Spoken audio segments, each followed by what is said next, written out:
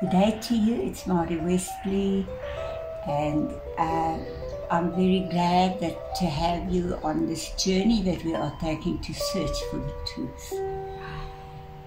So I hope that you will be blessed with me. Hello, it's Mari Westley. I'm back again to continue with this lecture of the Day of Yahweh. And so the Day of Yahweh includes, it's the 7-year tribulation that I'm speaking about. And the last day, the day before Yom Kippur, will be the Yeshua returning. And then there's going to be a day like never seen before. Joel 3:2 and 11 to 16 is saying the same thing. I will also gather all nations and will bring them down into the valley of Jehoshaphat, and I will plead with them for my people and for my heritage Israel, whom they have scattered among the nations and parted my land. You know, when you look at the nations at that time, when the nation was divided, we had the whole world rising up against Israel, but we didn't know what God was doing. Now remember, it says here with them, it says, I will also gather all nations and will bring them down into the valley of Jehoshaphat, and I will plead. That plead is shafat. It means to pronounce sentence, to litigate, to punish, to avenge. You know, this is with them there for my people and for my heritage Israel, whom they have scattered among the nations and parted my land. People didn't think that they were doing it to Yahweh, but Israel was Yahweh's betrothed. And we today as believers were in that nation of Israel before we were born, chosen by Yahweh, because there's no separation between them and Yeshua.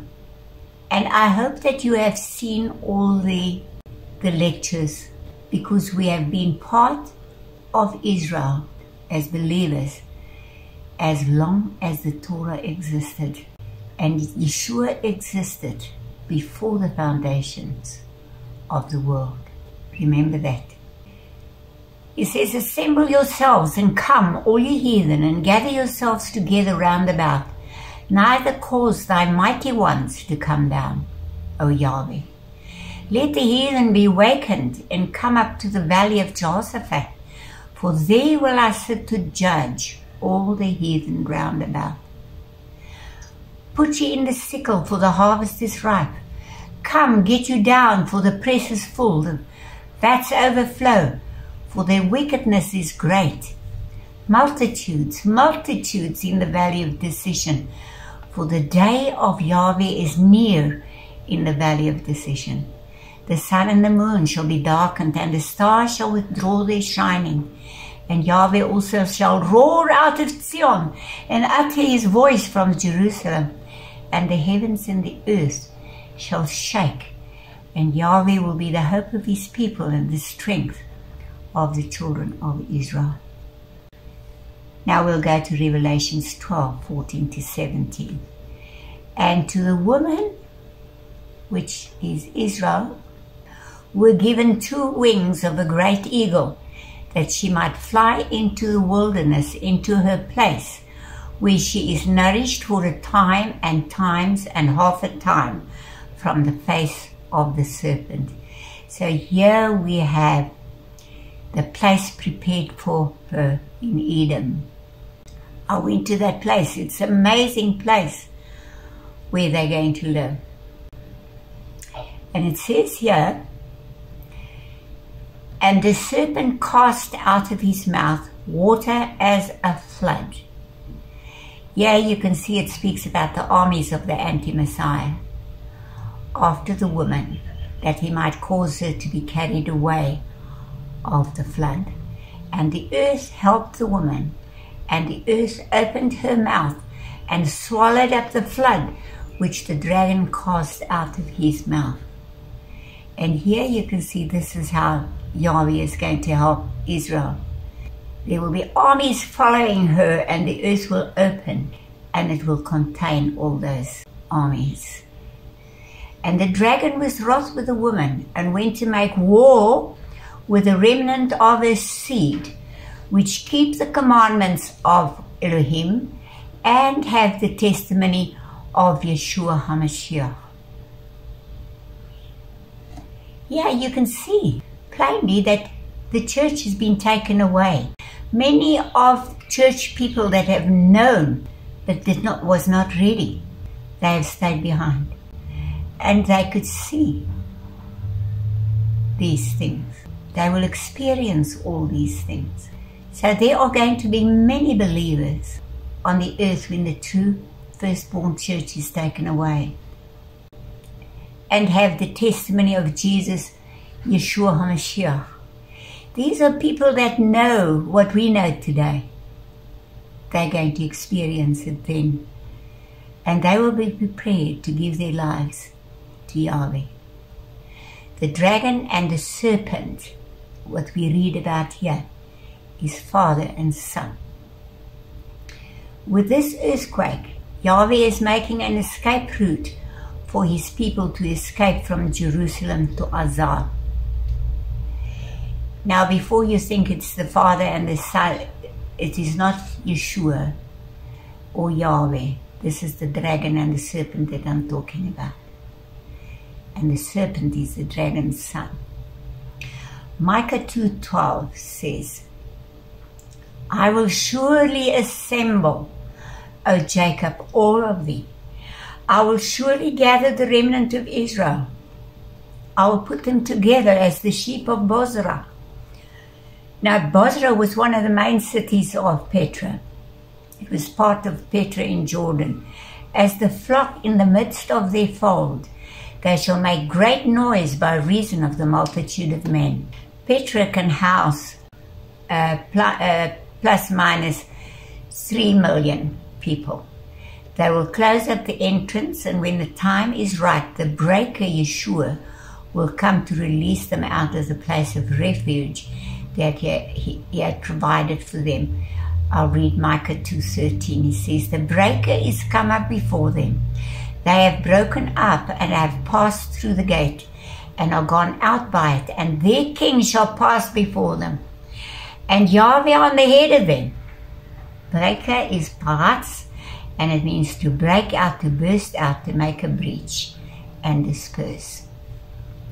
Revelation 13:1-18 says, and I stood upon the sand of the sea, and I saw a beast rise out of the sea.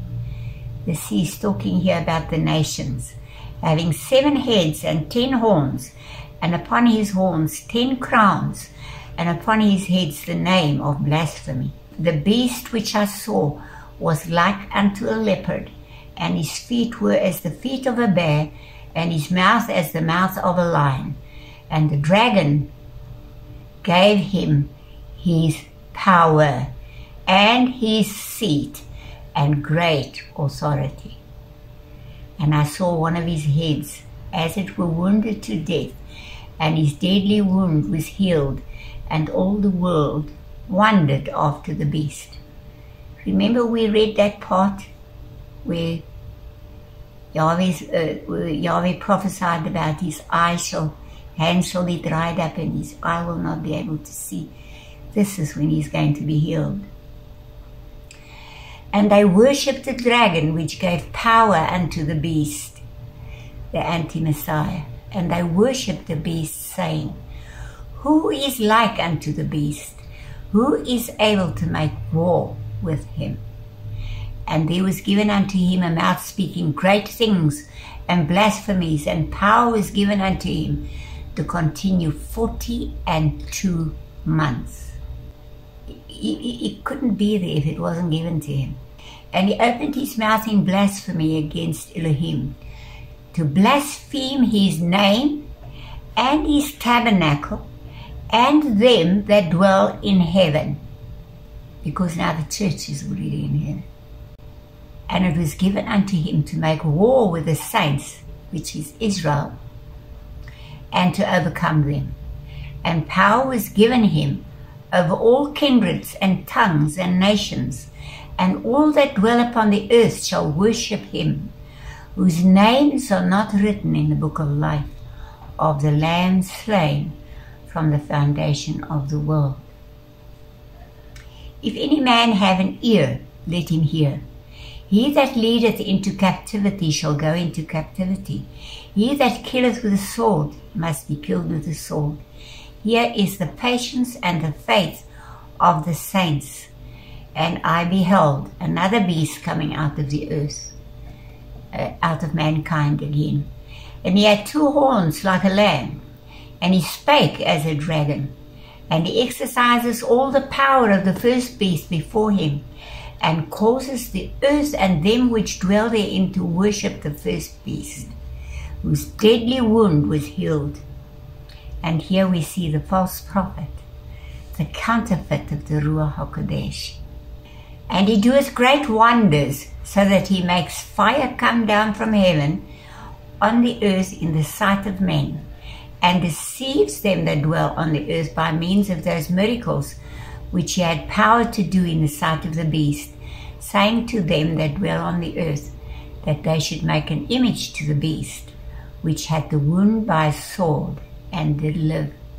And he had power to give life. Now this to me was very strange. It's called pneuma, the breath, a spirit, a rational soul, mind, unto the image of the beast, that the image of the beast should both speak and cause that as many as would not worship the image of the beast should be killed. And he causes all, both small and great, rich and poor, free and bond, to receive a mark in their right hand and in their foreheads. This is something that will be in them. Many translations say on and not in, even the New King James Bible, but the Mother Bible has got on. And this, even the New King James says in. That no man might buy or sell, save he that had the mark or the name of the beast or the number of his name. And here is wisdom. Let him that understandeth count the number of the beast, for it is the number of a man, and his number is 666. 666. And I saw 3 unclean spirits like frogs come out of the mouth of the dragon. This is Revelation 16:13-21. And out of the mouth of the beast and out of the mouth of the false prophet, like frogs came out, for they are the spirits of devils working miracles, which go forth unto the kings of the earth and of the whole world, to gather them to the battle of that great day of God Almighty, Elohim El Shaddai. Oh. Verse 15 says, Behold, I come as a thief. Blessed is he that watcheth and keepeth his garments, lest he walk naked and they see his shame. And he gathered them together into a place called in the Hebrew tongue Armageddon. Armageddon, in other words. This valley is the rallying point for all the armies of the nations. It is a valley that will be able to contain all the nations that come. This is a rallying point. I've been there many times. These unclean spirits are the counterfeits of Yahweh the Father, Yeshua the Son, and the Ruach HaKodesh. And here we see the dragon, or Satan, and the anti-Mashiach, his son, and the false prophet revealed. Revelation 14, verse 9-20 says, And the third angel followed them, saying with a loud voice, If any man worship the beast and his image, and receive his mark in his forehead or in his hand, the same shall drink of the wine of the wrath of Elohim, which is poured out without mixture into the cup of his indignation. And he shall be tormented with fire and brimstone in the presence of the holy angels and in the presence of the Lamb. And the smoke of their torment ascendeth up forever and ever, and they have no rest day nor night, who worship the beast and his image, and whosoever receiveth the mark of his name. And here is the patience of the saints. Here are they that keep the commandments of Elohim and the faith of Yeshua HaMashiach. Has the Torah been eliminated? No. I said to you before, the church is taken away. The Torah will be written on their hearts and in their minds without the judgments. And if you haven't got it yet, ask, please, ask Yahweh that His Holy Spirit will come and write the Torah on your hearts. There is no time left. We are in the last hour of the 6th millennium. If you want to rule with Yeshua and live with Him in the 7th millennium, there is no time to try and make yourself perfect. Just call on Him. Just ask Him to come and to take you as you are. And I heard a voice from heaven saying unto me, Write, blessed are the dead which die in Yahweh from henceforth. Yea, says the Spirit, that they may rest from their labors, and their works do follow them. And I looked, and behold, a white cloud, and upon the cloud one sat like unto the Son of Man, having on his head a golden crown, and in his hand a sharp sickle. And another angel came out of the temple, crying with a loud voice to him that sat on the cloud, Thrust in thy sickle and reap, for the time is come for thee to reap, for the harvest of the earth is ripe. And he that sat on the cloud thrust in his sickle on the earth, and the earth was reaped. What is this that you is reaping? Remember, the tares shall be taken away and thrown into the lake of fire first. And another angel came out of the temple which is in heaven, he also having a sharp sickle. And another angel came out from the altar which had the power over fire, and cried with a loud cry to him that had the sharp sickle, saying, Thrust in thy sharp sickle, gather the clusters of the vine of the earth, for her grapes are fully ripe.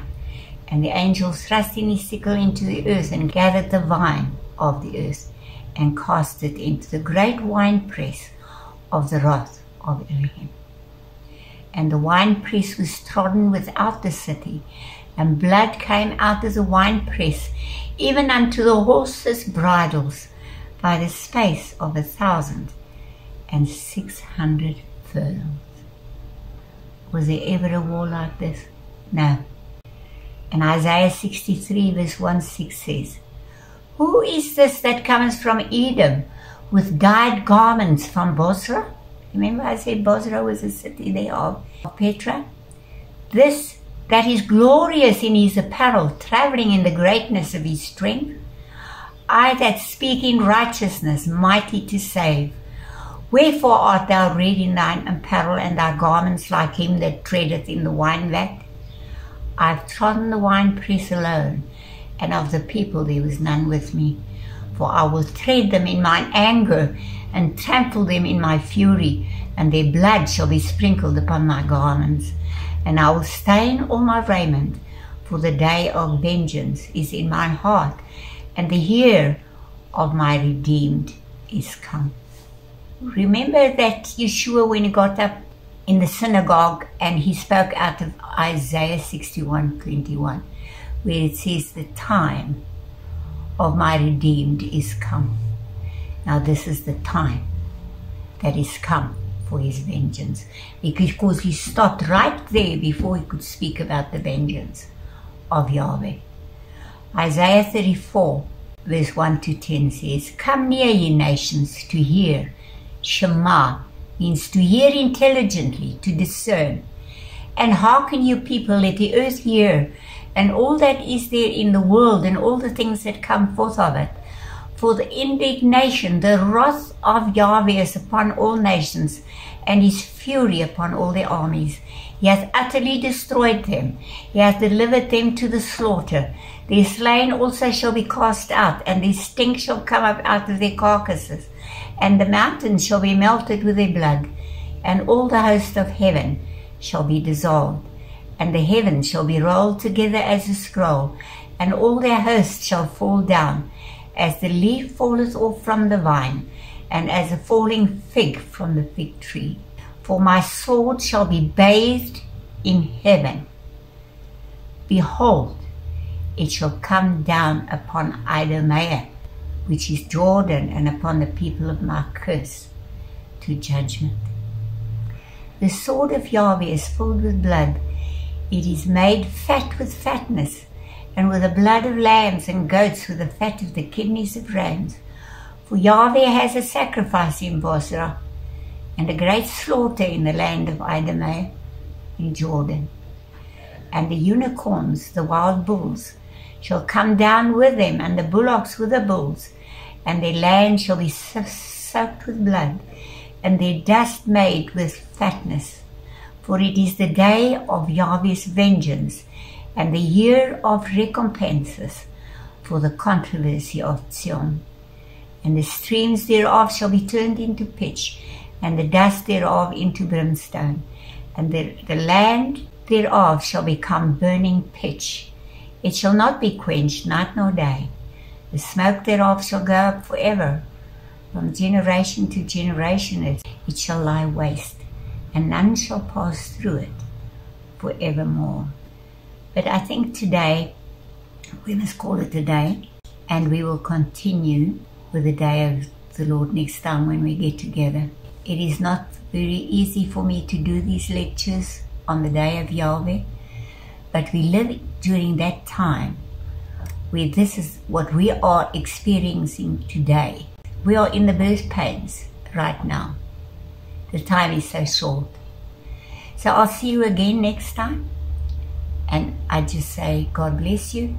Shalom, shalom. Mari Wesley signing off. Thank you for joining me today on today's journey. I hope you will join me again next time. So, shalom for today until I see you again.